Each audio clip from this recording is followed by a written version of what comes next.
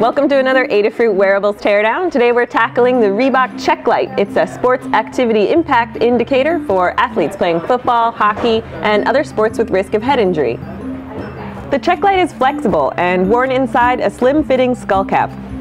The indicator lights at the back of the neck light up in reaction to the severity of impact. To expose the flexible PCB, we cut away the molded plastic enclosure. Let's see what Lady Ada has to say about the engineering behind this interesting design. Okay, so now let's look at this circuit under the microscope. So yeah, here's that little battery, and you can see it says 0.3 watt-hour, a little LiPo, and looks like there's a little protection cell as well. And this is rather nice. It's a micro USB jack, and it's got this plastic surround that protects it and keeps it nice and solid from flexing the flex PCB, which is what's on the back here. Flex PCB is very delicate, so you don't want to rip it by accident. It's very easy to rip. The battery goes in here, and it goes into a little chip that's marked LCVV. We looked this chip up, and this is a part from Linear Tech. This is a dual battery charger and buck converter, so it's a 2-in-1. You get double your money for this little chip.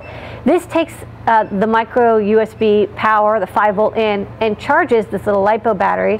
And at the same time, it also acts as a buck converter. And that's, you know, a little additional cost to have a buck converter take the 3 to 4 volts from the LiPo battery and bring it down to maybe 2.5 volts or something. But it gets you just a little bit more juice out of that battery. You'll probably get maybe 20–30% more power. There's a bunch of little LEDs here, indicators for, you know, when you've had too many strikes, or if the battery's charging, or if the battery's low.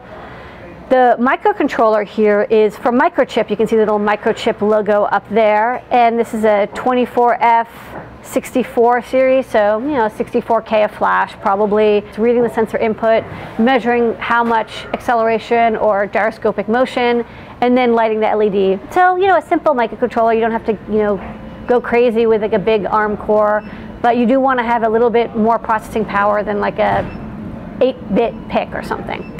And then up here you see that the 5-pin ICSP connector. This is the classic 5-pin connector for programming the microcontroller. Also, possibly you could use this to read the EEPROM data, which is where the log data is stored. There's no separate EEPROM here. They're using the EEPROM on the chip. Save a little bit of money, save a little bit of space. Okay, so then we can move down to the buttons, and this is the on-off button. And the on and off buttons are capacitive buttons, which I thought was very interesting. You can see if you flip it over, there's that mesh that forms the electrode capacitive touch.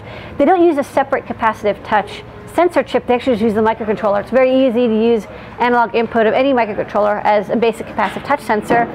I'm not exactly sure why they went with capacitive touch instead of a mechanical tactile. It could be for cost, reduces the cost a little bit. It could be for simplicity. Don't have another component that could possibly tear off of the FPC. Probably a choice that they tried a couple different versions and they decided to go with this.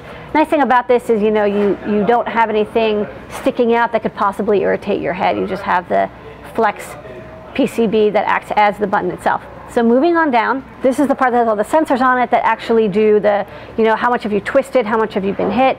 And this is on a flex PCB, but what's nice is they put stiffener. So you see that this actually doesn't flex so much. It's actually more like a very thin PCB.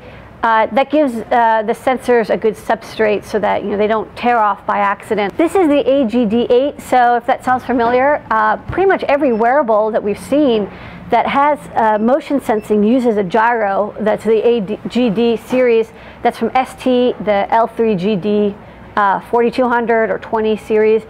This is actually the older 4200, which makes me think that this was actually designed maybe, you know, a year or two ago, and they went into manufacture and they decided not to go with the newer version, the 20. 20 is a little bit better in some respects, but probably didn't matter for their design. And if they did a lot of testing with the old version of this gyro, stick with it. Then over here we have an accelerometer, and it's super small. It says 3EK. Now we know that it has a gyroscope and accelerometer, and since we looked through every other chip, this has to be the accelerometer. But it's not easy to figure out exactly what chip that is. And so to figure that out, we actually got our calipers and we measured it. And it's a 2mm by 2mm triple axis accelerometer. And there's not that many 2mm by 2mm triple axis accelerometer. That's really, really small.